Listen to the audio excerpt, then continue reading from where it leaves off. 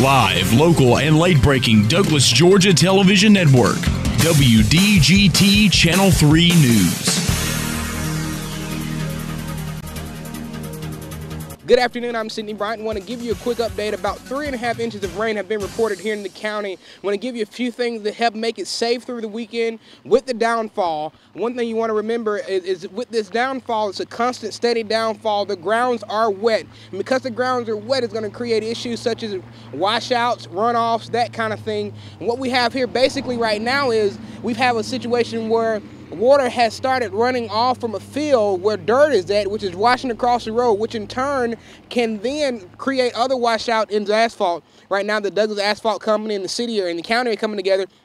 They've got to fill potholes that have happened right here on this asphalt road, but it's simply from the water wash-off. I want you to be cautious and remember that with wash-off, you could be driving down a dirt road. These dirt roads are going to be heavy saturated. So when riding down a dirt road, be cautious because you could easily ride right into what seems to be dirt, but could be washed out water sitting at ground level. And you ride off into that and your car could get stuck. So be mindful on dirt roads, be cautious, keep in mind, try to follow treads. If you see tons of water in the road, be cautious approaching that because you could end in a serious accident with the downfall. Also, I want to remind you that with your plants and things of that nature, water is going to be building up in your flower beds and that kind of thing. Just be cautious. That will kill your plants. To those green thumb people, be cautious. This rain is much needed. We got about 3 inches so far around the county.